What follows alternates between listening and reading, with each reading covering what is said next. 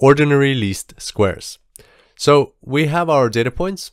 Now the question is that we're answering in this tutorial is, how do we know which of the sloped lines is the best one? Is it this one? Is it this one? Is it this one? Is it this one? Or is it this one? As we can see, there can be multiple sloped lines that we can draw through our data points. And how do we know which one is the best one, which is the best linear regression?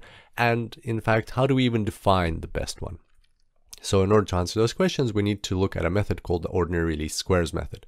And the way it works in a visual sense is we need to take our data points and project them vertically onto our linear regression line. Now we would need to do this for every single linear regression line that we're considering. But for simplicity's sake, in this tutorial, we're just going to do it with this line here in the middle.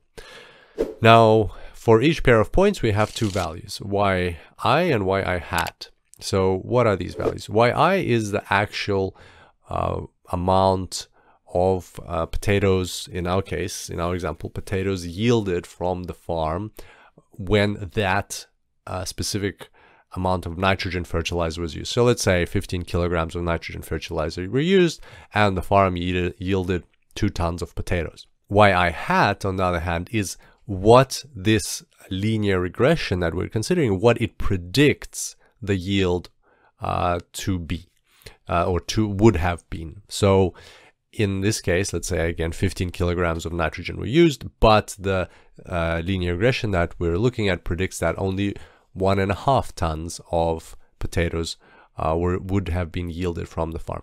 As you can see, there's a slight difference between the actual value, actual yield, and the predicted yield, and that's normal. It's never going to be perfectly, this line's never going to go perfectly through every single data point. That's simply impossible.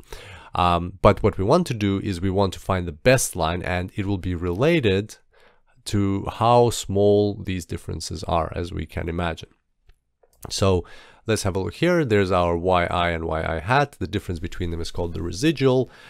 Here's our equation, and the best equation is such equation where such an equation where the parameters b0 and b1 are such that the sum of the squares of the residuals is minimized.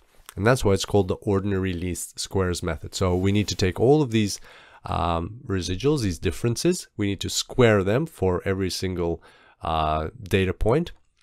And then we need to add up the sum.